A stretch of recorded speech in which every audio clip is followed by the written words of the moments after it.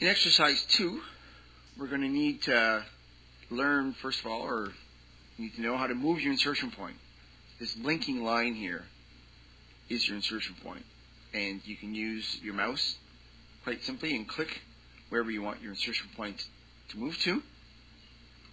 This is on an existing document, so I can scroll down and put my insertion point there. And from there, your backspace key will delete what's behind it, or your delete key will delete whatever's in front of your insertion point. So once you get to where you want to be, you can do some editing, change things. You can insert things if you'd like, such as a date or another word. So if I wanted to add another word here, I could.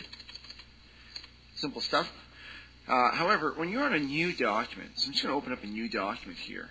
This is your insertion point, and that's the end of your document. So you can't click somewhere else and move your insertion point because it's at the very end of your document. However, there's a new feature called Click and Type, which allows you to double click, and that'll move where your insertion point is going to end up going. So now if I double click here, it tells me, I'm looking at my little I-beam here, it tells me that it'll center my paragraph for me. Here it's still left, so it'll be tabbed in. But here, if I double click right here, I will get a centered paragraph. And it changed that setting there, and I can type something here.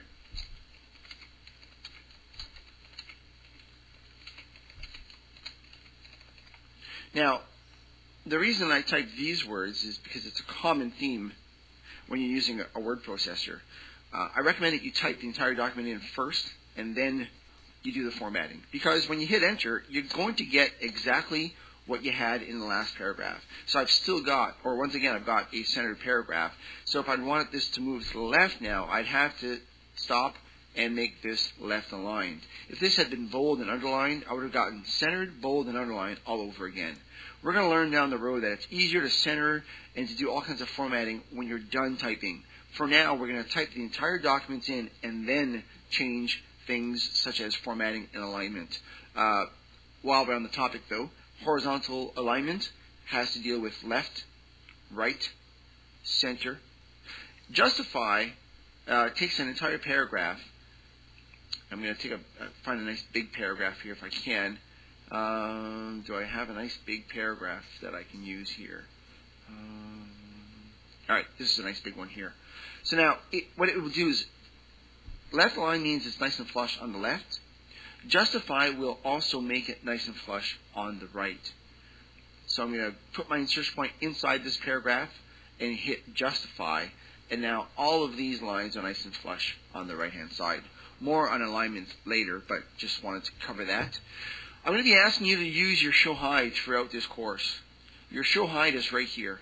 I'm going to click it, and you're going to see all kinds of new characters on your page. Okay? You've got these backward P-looking things. You've got these arrows. You've got dots between every word. These are non-printing characters.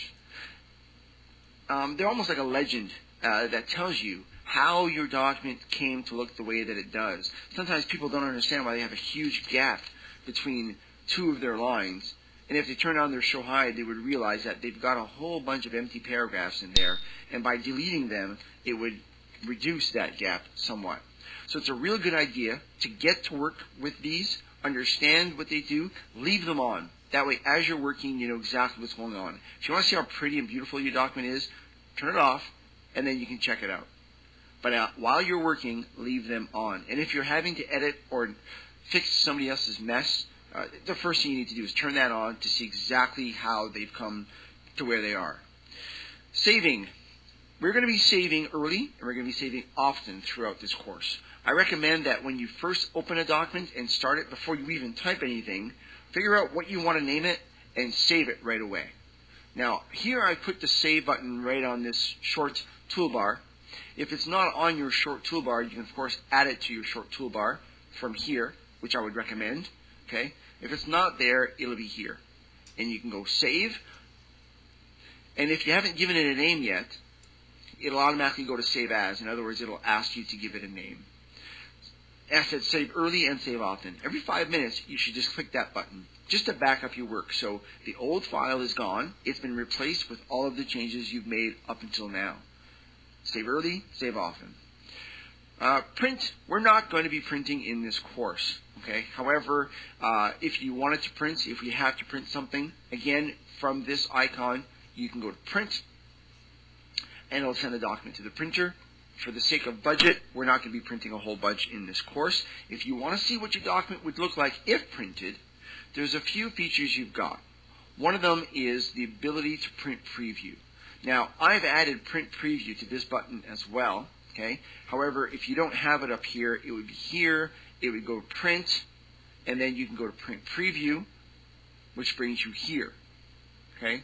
And that allows you to see your document. Now, to get out of print preview, you go there. Now, I'm going to switch back to this document just to give you another idea here. Easier, faster ways.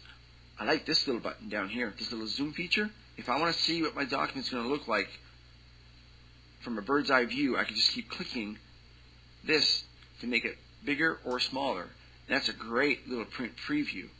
Another trick is to scroll and roll. Okay, so or control and roll, I should say. So put your control key down, and if you've got a mouse with a button, a rolling button, a scroll button, just scroll it. Up makes your document bigger, down makes it appear smaller, and it gives you a bird's eye view of your document. So now I'm going up, and now I'm going down. So for my money, I preferred these features to print preview, because print preview used to be right up here on your menu, but now they've kind of hidden it. It's here, print, and preview. By the time I've done that, I could have easily controlled and rolled and gotten to see more of my document.